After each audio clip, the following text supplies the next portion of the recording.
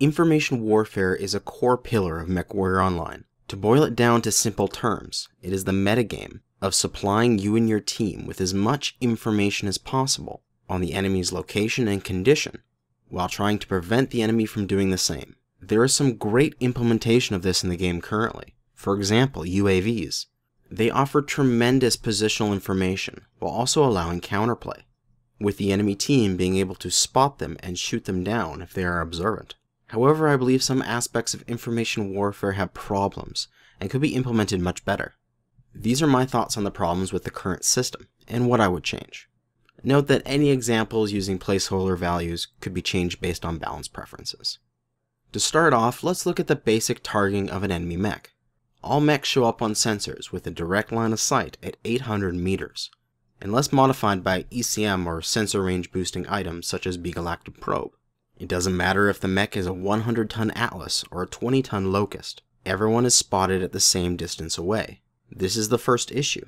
The fact that all mechs, regardless of size and profile, are treated the same in terms of targeting range. This doesn't seem fair to smaller mechs and is not very realistic. I know this is a game about giant stompy space mechs, but bear with me. Say the Atlas from our example shows up on radar at 1 kilometer away. The mech is giving off enough signal or is large enough for our sensor system to go over the threshold of a positive contact. If there was a 20-ton Locust standing beside the Atlas, we would expect that it wouldn't trigger our sensors, as it is only 1/5 of the size. In order for that Locust to equal the amount of presence that the Atlas has at 1 kilometer, it would have to be much closer. We could do this using the concept of angular size. Here's a basic explanation. It's the idea that an object in the distance will take up a specific angle of your field of view based on its size. As the object gets closer, it will become larger, and as it moves away, it becomes smaller. This way, two objects of different sizes can appear to be the same size, if the smaller one is much closer than the larger one. Back to our example, with the Atlas sitting at 1 kilometer away, the Locust moves forward until it is the same angular size as the Atlas, and appears to be the same physical size. This is the point at which the Locust should show up on our sensors, as it would have the same presence or size as the Atlas out at 1 kilometer, and therefore go over the threshold of a positive contact. This standard of an Atlas at 1 kilometer is just an example starting point. You could base the system on tonnage instead of physical size, or a camo rating system like World of Tanks. There are several benefits to handling spotting in this way. It gives a boost to lighter mechs, giving them more ability to move around and poke without popping up on enemy radar, and conversely could be a slight nerf to larger mechs, allowing them to be spotted out at a range much further than normal. This could help even out the costs and benefits of running mechs of various weight classes. Are you wanting the firepower and armor of a heavy or assault? You are paying the cost of being easier to spot, while pilots of lights and mediums are enjoying the benefits of more stealth for the cost of provincial pause base and durability. It allows for the differentiation of mechs on another factor, stealth. No longer would the ECM carriers, which are only on certain chassis and variants, be the only stealthy mechs. A higher stealth value could be given to mechs that are weaker in combat to other mechs within their weight class. For example, the Cicada could be given a value closer to that of a light, giving IS medium players a sneaky option. It gives benefits to sensor range boosting items. With a default distance of 800 meters on sensor range, you can easily target any enemy within the average engagement range of 200 to 600 meters. There's basically no point in taking radar increasing items and modules, as fights occurring at 800 plus are very rare. The only piece of equipment even considered is BAP, and it is really only used for its ECM countering ability. Under this system, the distance to target an enemy could range from 300 to 1000 meters, so buffing your ability to target enemies within your effective firing range could be very useful for ensuring you are able to collect their armor and loadout status information. It would allow for the inclusion of future technology such as stealth armor. Players would already be used to variable detection ranges and see the benefit that stealth armor could provide.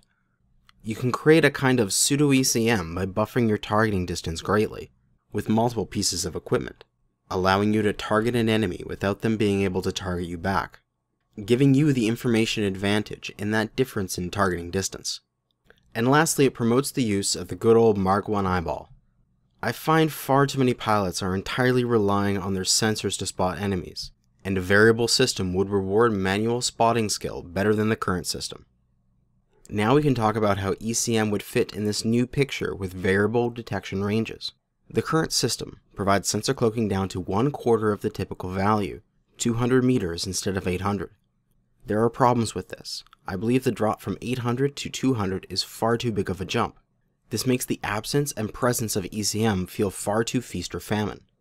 If the enemy has good ECM coverage, you are receiving next to no targeting information until the enemy is right on top of you.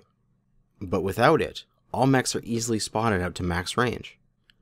For ECM, I would change it from 1/4 of the fixed detection range of 800 to 1/2 of the new variable detection range. For example, our Atlas that is visible at 1 kilometer away would instead show up on 500 meters if it was under ECM. And a Raven 3L that, say, normally would be detected at 400 would show up at 200 meters under ECM.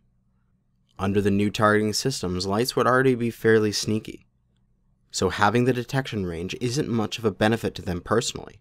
However, it does promote team play, as ECM lights would be more inclined to stay with the heavies and assaults, providing cover instead of needing to go with the other lights to ensure they do not get spotted, as they would already have enough baseline stealth.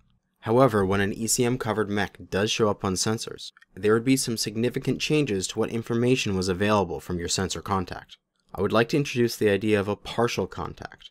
When you have a partial contact, you get two things: the red targeting square around your enemy and the ability to lock on tracking missiles. You would not get any of the other information that comes with a normal contact, such as enemy's health, letter designation, distance, mech variant, or pilot name. Also, you would not be able to share your missile locks with your allies. Missile locks on partial contacts would require line of sight from the missile launcher. ECM coverage would still be very strong, but not overwhelming. It would refocus on the idea of denying information from your enemies, specifically damage status and letter designations, which are the most important part of communicating the enemy's weaknesses to your teammates. It wouldn't invalidate an entire weapon system type. While people may call LRMs easy mode, in the current environment of radar deprivation and mass ECM, they are extremely hard to play effectively. With the new partial contact system, the LRM carrier can be effective against ECM opponents if the pilot is willing and able to poke his head out and get his own locks. This is good counterplay. You could leave all the current ECM countermeasures where they are for now and see how they work with the new system. Then in the future, balance them accordingly. Thanks for listening, and good hunting.